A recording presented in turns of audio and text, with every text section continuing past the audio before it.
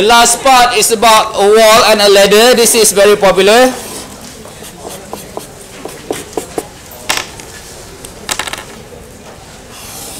Okay, this is in our syllabus. In our syllabus stated there about leaning ladder.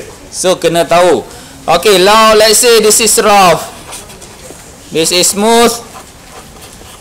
Okay, so we have a ladder.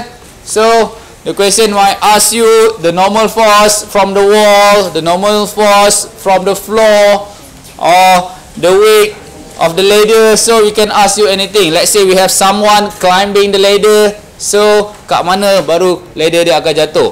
So macam biasa, number one, start with free body diagram. Okay, let's say this is point A, this is point B. So you have NA, you have NB. So ladder ada weight dia mesti tengah-tengah, weight of the ladder. So where is the friction?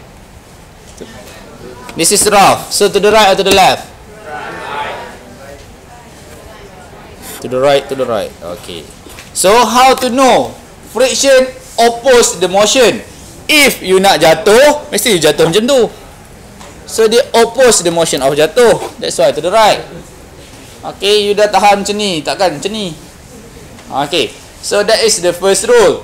Okay, second rule. Apa dia second rule? Choose pivoted point. So where, kat mana you nak cungkil? A or B? Macam saya cakap tadilah, A, B. Okay, let's say this is C. A, B, C. Mana-mana pun boleh mathematically. But in physics, we go to where is the logic part.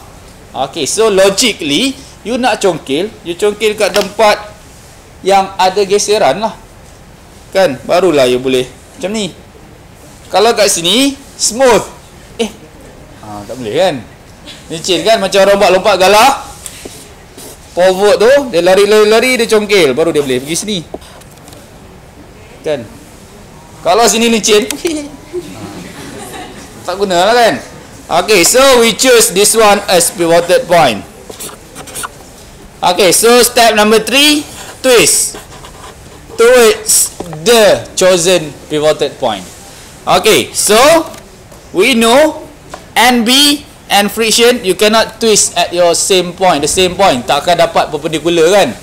Okay, so this one, this is weight, this is perpendicular distance, R1. Let's say you know the angle, you know this is at the middle, so you can determine the R1 over here. Okay, then this one, twist here, this is clockwise, negative. So now we can write total tau equal to 0. So we have negative R1 cross WL. Okay, then this is force, this is the pivoted point, twist about here. So this is your perpendicular distance, let's say R2. So counterclockwise, positive. So plus R2 cross NA equal to 0. Settle. Okay, let's say just now you chose this as pivoted point. So means this one you have to twist over here, this one you have to twist over here, and this one is not perpendicular, so you have to find WL perpendicular, twist over there. So banyak benda you kena buat lah. Macam ini, dua benda ni dah tak payah buat lah, cancel kat diri sendiri kan, senang sikit pengiraan. Okay, so soalan suruh cari apa? NA. Dah dapatlah jawapan. Let's say tak cukup maklumat, still tak dapat jawapan. This is one condition. So we have another condition of equilibrium, which is Fx equal to 0. So what do you have on X? You have friction, you have NA. So we have F minus NA equal to 0. So F equal to NA. Tak cukup lagi maklumat, we have Fy equal to 0. So Fy, what do we have? This one and this one. So we have NB minus W equal to 0. Okay, so if this part you can get the answer, dah. Cannot get the answer, still cannot get the answer, apply Fx, apply Fy if applicable. Tak semestinya semua soalan you guna this thing. Tak semestinya lah. Okay, let's say in nota kuliah dia punya soalan dia bagi lagi ada fireman panjat kat sini. So berapa jauh baru dia jatuh, for example.